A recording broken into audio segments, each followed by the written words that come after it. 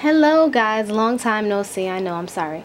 I've had a hairstyle before this. It was crochet braids. I put it on my Instagram, did not put it on the computer because life. So now that life has slowed down a bit for me to actually catch up and do extra things, let me come up with a hair video, right? So these are my yarn wraps. As you can see, I got some brown in there. Looking very, very wonderful. These literally took about a week to do. I'm not doing yarn wraps this small again, and even as you see, they're not extremely long. They just hit right, you know, almost touching my armpits.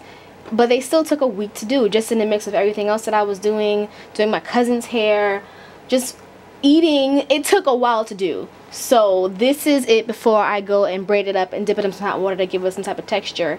But yeah, this is what my hair looks like. It took one full pack of 362 yards of yarn, like the small thing of yarn, and then I used some leftover from the big thing of yarn, the giant one, to wrap it all down. So it took a while, but it's cute. And a very awkward length. My hair has been doing very well. It is actually not that far off from where this stops. I don't know how I got it. I did it before because I cut bangs for myself.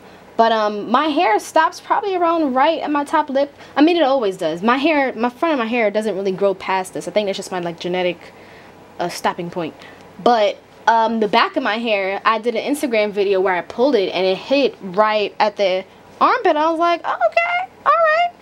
Now granted, of course, the last layer of my hair, as you guys know, is the loosest and longest part of my hair, so the rest of my hair is not coming all the way down to my armpit. But I mean, like I said, it's basically doing this. It's laying down in layers. So hopefully you guys will be able to see that, because I do miss my hair. I want to keep these in until about December, just because it took so gosh darn long to do. I'm not taking them out anytime soon because I don't want to mess with it. I'm actually I'm shopping for a wig. I'm window shopping because I can't afford a wig right now, but I'm window shopping for a wig and I really want like a kinky straight type of thing. So anyway, long story short, this is what my hair looks like. I will be back when I change it and do things to it.